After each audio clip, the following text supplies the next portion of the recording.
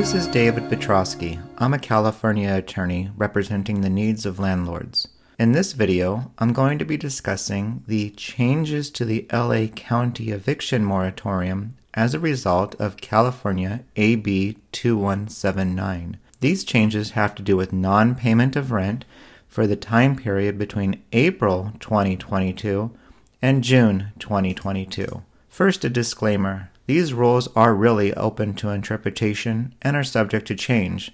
This video may not be updated to reflect the most current rules. Each case is different and no legal advice is hereby given, and you should contact your own legal counsel before deciding on a course of action. I've been representing landlords since 2004. I'm a published author and a referral source for realtors, landlords, and other attorneys. Now let's talk about the LA County eviction moratorium and how AB 2179 changed the self-certification rules between the dates of April 2022 and June 2022. For properties that are subject to the LA County eviction moratorium, the county self-certification rules have been preempted by State Law 2179 until July 1st, 2022. This means that from April 2022 through June of 2022, landlords who fall within the jurisdiction of the LA County eviction moratorium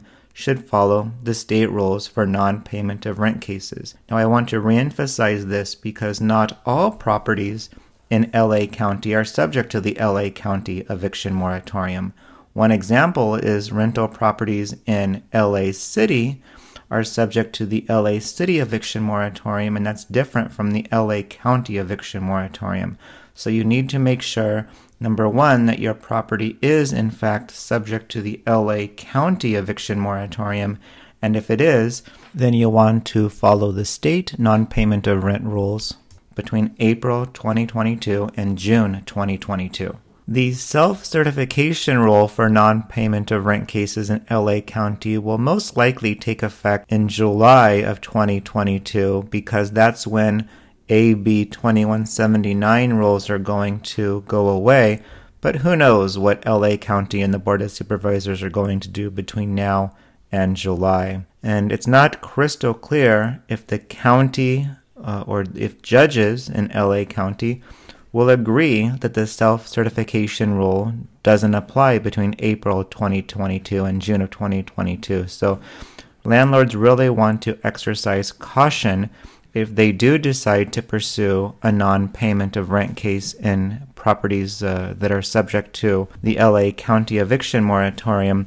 because if for some reason or another the court decides that the self-certification rules do apply and rules in the defendant's favor, there is liability there to the landlord. But when you go onto the county website that talks about evictions, and this was pulled off of the county website on April 12, 2022, you'll see there in the banner that it says AB 2179 extends state protections through June 30th only for people who have applied for emergency rental assistance. And it also says that if you are subject to LA County eviction moratorium, you must pay the April rent beginning April 1st. And you'll see there that it doesn't say anything about a self-certification requirement. Now, for any other type of case that doesn't have to do with non-payment of rent, the LA County eviction moratorium is still going to apply even between April 2022 and June of 2022. Namely, those types of evictions limit the ability to remove a tenant for most no-fault reasons, so you'll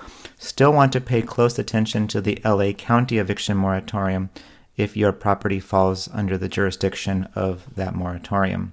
Now, LA City has their own eviction moratorium, even though LA City is in LA County. If your rental property is in the city of Los Angeles, landlords are still out of luck for non-payment of rent cases, and that will be the topic of a different video that you can look up on this channel. But bottom line is, if your property is in LA City, you have to follow the city moratorium. And as a reminder, the rules discussed in this video apply only in those parts of LA County where the rental property would otherwise be subject to the LA County eviction moratorium. Please subscribe to our YouTube channel so that you'll receive updates when we post new videos. You can also visit our website, attorneydavid.com. On that website, we publish many articles that discuss evictions and landlord-tenant best practices. We write those articles fairly regularly on the blog. You can also follow us on Facebook and Twitter. And if you are a landlord and want more information about a possible eviction or what you can or cannot do, go on to our website, attorneydavid.com, and you can schedule a paid informational phone call with us. Thank you so much.